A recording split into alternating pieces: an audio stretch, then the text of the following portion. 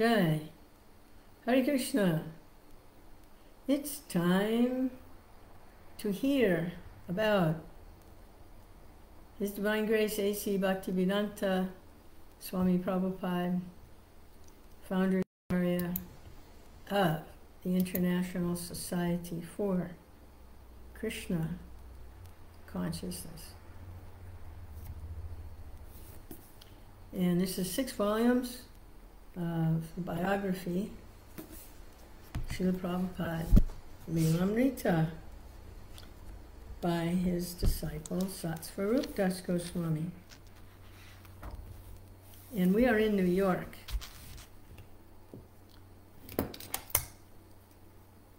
And Prabhupada has a following, a small following now. Some of the young people, the hippie types, bohemian types in New York, Lower East Side, they're taking care of him, making sure he has some facility. He has a little storefront for preaching and an apartment upstairs, small. And now they have spontaneously decorated the little storefront. They took the curtains from their place and washed them and cleaned them and dyed them purple. And they built a platform for Prabhupada to sit on. And whatever they had, some of them had already been to India, because they were looking, they were seekers. They'd been to India, and they'd come back with paintings and prints and photos somehow related to Krishna. This was before they met Prabhupada, they just were attracted. And so they've decorated the little storefront. And Prabhupada's very pleased.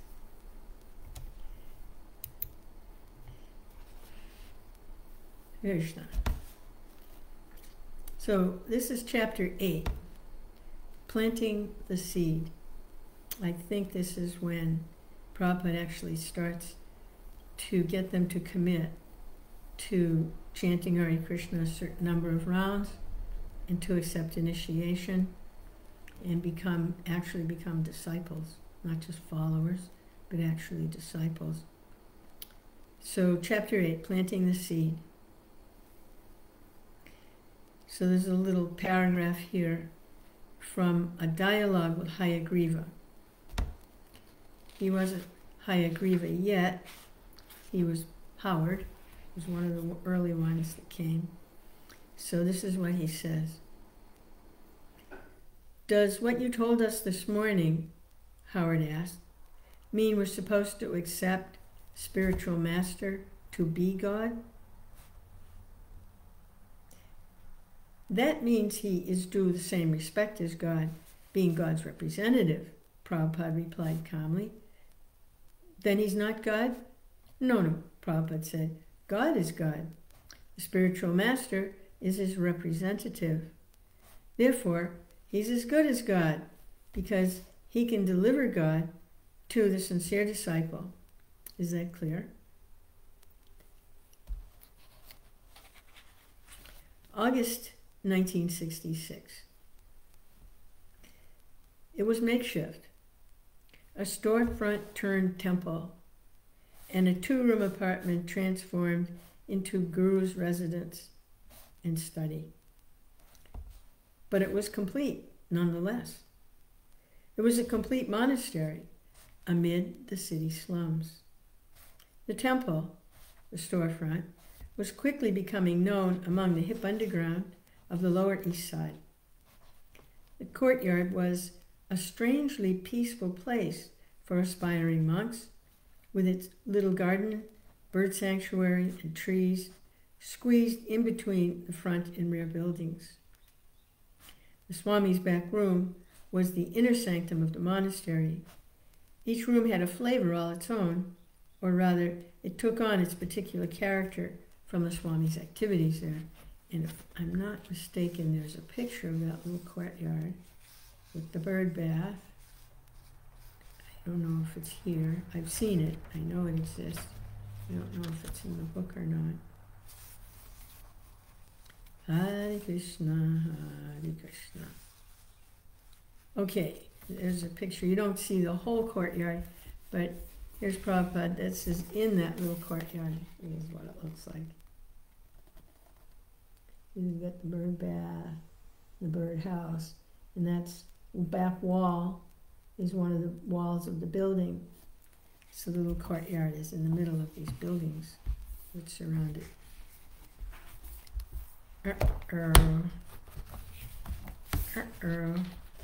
Lost my place, but it should be easy to find because it's right at the beginning of the chapter. Okay. Krishna. The temple room was his kirtan and lecture hall. The lecture was always serious and formal, even from the beginning, when there was no dais and he had to sit on a straw mat facing a few guests. It was clear he was here to instruct, not to invite casual give-and-take dialogue. Questions had to wait until he finished speaking.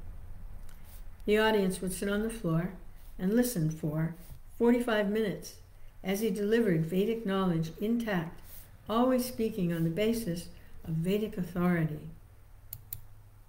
Quoting Sanskrit, quoting the previous spiritual masters, delivering perfect knowledge supported with reason and argument. While contending with noises of the street, he lectured with exacting scholarship and deeply committed devotion. It appeared that he had long ago mastered all the references and conclusions of his predecessors and had even come to anticipate all intellectual challenges.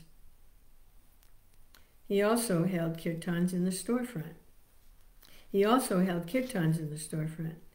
Like the lectures, the kirtans were serious, but they were not so formal. Prabhupada was lenient during kirtan. Visitors would bring harmoniums, wooden flutes, guitars. They would follow the melody or create their own improvisations. Someone brought an old string bass and bow. That's like a big, you've seen a cello? Well, it's a little bit bigger than a cello. It's like a big violin that stands upright. And an inspired guest could always pick up the bow and play along. Some of the boys had found the innards of an upright piano, waiting on the curb with someone's garbage, and had brought it to the temple and placed it near the entrance. During a kirtan, freewheeling guests would run their hands over the wires, creating strange vibrations. Robert Nelson, several weeks back, had brought a large symbol that now hung from the ceiling, dangling close by the Swami's dais. Many of these people were musicians, so these are unusual instruments, but many of them were musicians. There was a limit to the extravagance. Sometimes, when a newcomer picked up the kartals and played them in a beat other than the standard 1, 2, 3, Swamiji would ask one of the boys to correct him, even at the risk of offending the guest. Prabhupada led the chanting and drummed with one hand on a small bongo. Even on this little bongo drum, he played Bengali mridanga rhythms, so interesting that a local conga drummer used to come just to hear, quote, "The Swami gets in some good licks," end quote. The Swami's kirtans were a new high, and the boys would glance at each other with widening eyes and shaking heads as they responded to his chanting, comparing it to their previous drug experiences and signaling each other favorably. "This is great. This is better than LSD. Hey man, I'm really getting high on this." And Prabhupada encouraged their newfound intoxication. As maestro of these kirtans, he was also acting expertly as guru. Lord Chaitanya had said, there is no hard and fast rules for chanting the holy name. And Prabhupada brought the chanting to the lower east side just that way. A kindergarten of spiritual life, he once called the temple. Here he taught the ABCs of Krishna consciousness, lecturing from Bhagavad Gita and leading the group chanting of Hare Krishna. Sometimes, after the final kirtan, he would invite those who were interested to join him for further talks in his apartment. In the back room of his apartment, Prabhupada was usually alone, especially in the early morning hours, 2, 3, and 4 a.m., when almost no one else was awake. In these early hours, his room was silent, and he worked alone in the intimacy of his relationship with Krishna. He would sit on the floor behind his suitcase, worshiping Krishna by typing in translations and purports of his Srimad Bhagavatam. But this same back room was also used for meetings, and anyone who brought himself to knock on the Swami's door could enter and speak with him at any time, face to face. Prabhupada would sit back from his typewriter and give his time to talking, listening, answering questions, sometimes arguing or joking. A visitor might sit alone with him for half an hour before someone else would knock, and Swamiji would invite the newcomer to join them. New guests would come and others would go, but Swamiji stayed and sat and talked. Generally, visits were formal. His guests would ask philosophical questions, and he would answer much the same way as after a lecture in the storefront. But occasionally, some of the boys who were becoming serious followers would monopolize his time, especially on Tuesday, Thursday, Saturday, and Sunday nights, when there was no evening lecture in the temple. Often they would ask him personal questions. What was it like when he first came to New York? What about India? Did he have followers there? Were his family members devotees of Krishna? What was his spiritual master like? And then Prabhupada would talk in a different way, quieter, more intimate, and humorous. He told how one morning in New York he had first seen snow and thought someone had whitewashed the buildings. He told how he had spoken at several churches in Butler, Pennsylvania. When the boys asked what kind of churches they were, he smiled and replied, "I don't know." And they laughed with him. He would reminisce freely about the British control of India and about Indian politics. He told them it was not so much Gandhi as Subhash Chandra Bose who had liberated India. Subhash Chandra Bose had gone outside of India and started the Indian National Army. He entered into an agreement with Hitler that Indian soldiers fighting for British India who surrendered to the Germans could be returned to the Indian National Army to fight against the British. And it was this show of force by Bose, more than Gandhi's nonviolence, which led to India's independence. He talked of his childhood at the turn of the century, when street lamps were gaslit, and carriages and horse-drawn trams were the only vehicles on Calcutta's dusty streets. These talks charmed the boys even more than the transcendental philosophy of Bhagavad Gita,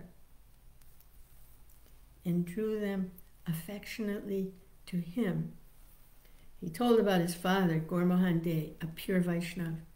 His father had been a cloth merchant, and his family had been intimately related with the aristocratic Mullaks of Calcutta. The Mullaks had a deity of Krishna, and Prabhupada's father had given him a deity to worship as a child. He used to imitate the worship of the Govinda deity in the Mullaks temple. As a boy, he held his own Rath Yatra festivals each year, imitating in miniature the gigantic festival of Jagannath Puri, and his father's friends used to joke, "Oh, the Rath Yatra ceremony is going on at your home, and you do not invite us? What is this?" His father would reply, "This is a child's play, that's all." But the neighbors said, "Oh, child's play. You're avoiding us by saying it's for children."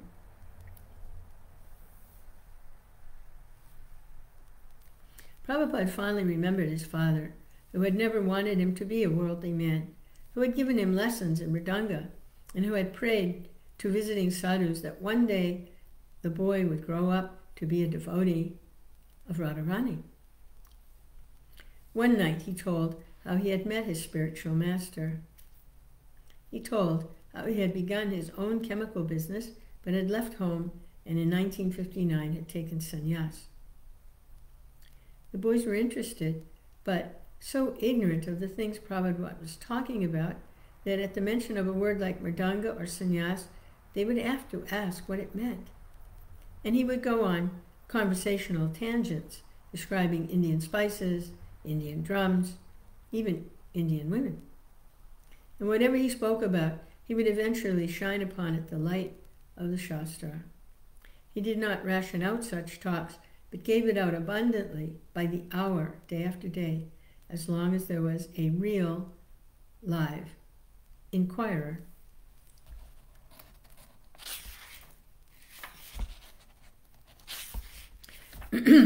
At noon, the storefront became a dining hall, and in the evenings, a place of intimate worship. Prabhupada had kept the room with its 12-foot square hardwood parquet floor clean and bare. The solitary coffee table against the wall between the two courtyard windows was the only furniture. Daily at noon, a dozen men were now taking lunch here with him. The meal was cooked by Keith, who spent the whole morning in the kitchen. At first, Keith had cooked only for the Swami. He had mastered the art of cooking dal, rice, and sabji in the Swami's 3-tiered boiler, and usually there had been enough for 1 or 2 guests as well. But soon, more guests had begun to gather, and Prabhupada had told Keith to increase the quantity, abandoning the small 3-tiered cooker, until he was cooking for a dozen hungry men. The boarders, Raphael and Don, though not so interested in Swami's talk, would arrive punctually each day for prasadam, usually with a friend or two who had wandered into the storefront. Steve would drop by from his job at the welfare office. The Mott Street group would come, and there were others. Hare Krishna, Hare Krishna, Krishna Krishna. Phone in the other room. It's just spam call. Oh boy. Goodbye. Hello, goodbye. Hare Krishna. And figure out what to do about that. The kitchen was stocked with standard Indian spices, fresh chilies, fresh ginger root, whole cumin seeds, turmeric, aswatita. Keith, that's Kid and Ananda, mastered the basic cooking techniques and passed them on to Chuck. I'm not sure who Chuck is, who became his assistant. Some of the other boys would stand at the doorway. Is that a Chudananda? It might be a Chudananda, Chuck. Some of the other boys would stand at the doorway of the narrow kitchenette to watch Keith, as one thick pancake-like chapati after another blew up like an inflated football over the open flame and then took its place in the steaming stack. While the fine basmati rice boiled to a moist, fluffy white finish and the sabji simmered, the noon cooking would climax with the chants. Keith prepared the chants exactly as Swami had shown him. Over the flame, he set a small metal cup half filled with clarified butter, then put in cumin seeds. When the seeds turned almost black, he added chilies, and as the chilies blackened, a choking smoke began to pour from the cup. Now the chants was ready. With his cook's tongs, Keith lifted the cup, its boiling, crackling mixture fuming like a sorcerer's kettle, and brought it to the edge of the pot of boiling dal. He opened the tight cover slightly, dumped the boiling chants into the dal with a flick of his wrist, and immediately replaced the lid. Pow!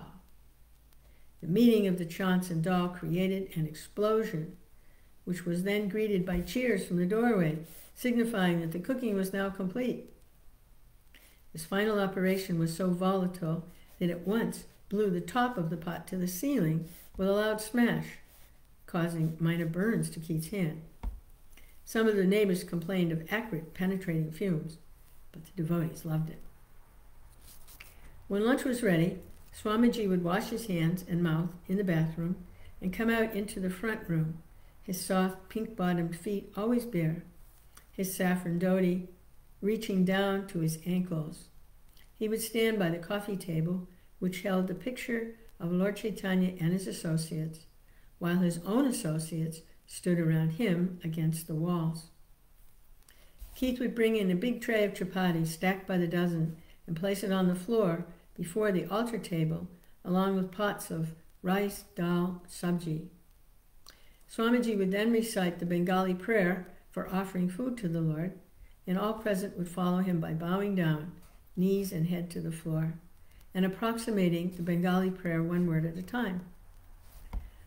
While the steam and mixed aromas drifted up like an offering of incense before the picture of Lord Chaitanya, the Swami's followers bowed their heads to the wooden floor and mumbled the prayers. Prabhupada then sat with his friends, eating the same prasadam as they, with the addition of a banana and a metal bowl full of hot milk. He would slice the banana by pushing it downward against the edge of the bowl, letting the slices fall into the hot milk. Prabhupada's open decree that everyone should eat as much prasadam as possible created a humorous mood and a family feeling. No one was allowed simply to sit, picking at his food, nibbling politely. They ate with gusto. Prabhupada almost insisted upon it. If he saw someone not eating heartily, he would call the person's name and smilingly protest, "Why are you not eating? Take prasadam." And he would laugh. When I was coming to your country on the boat, he said, I thought, how will the Americans ever eat this food? And as the boys pushed their plates forward for more, Keith would serve seconds, more rice, dal, chapatis, and sabji. After all, it was spiritual. You were supposed to eat a lot. It would purify you. It would free you from Maya. Besides, it was good, delicious, and spicy.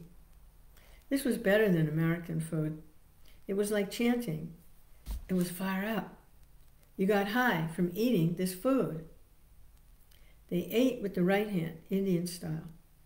Keith and Howard had already learned this and had even tasted similar dishes, but as they told the Swami and a room full of believers, the food in India had never been this good.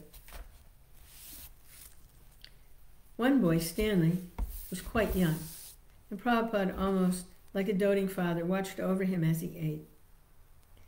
Stanley's mother had personally met Prabhupada and said that only if he took personal care of her son would she allow him to live in the monastery. Prabhupada complied. He diligently encouraged the boy until Stanley gradually took on a voracious appetite and began consuming 10 chapatis at a sitting, and he would have taken more had Swami not told him to stop. But aside from Swamiji's limiting Stanley to 10 chapatis, the word was always, more, take more. When Prabhupada was finished, he would rise and leave the room. Keith would catch a couple of volunteers to help him clean, and the others would leave. Occasionally, on a Sunday, Prabhupada himself would cook a feast with special Indian dishes. Steve says, Swamiji personally cooked the prasadam and then served it to us upstairs in his front room.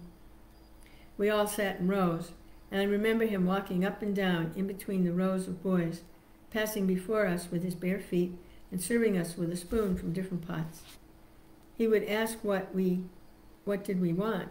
Did we want more of this? He would serve us with pleasure.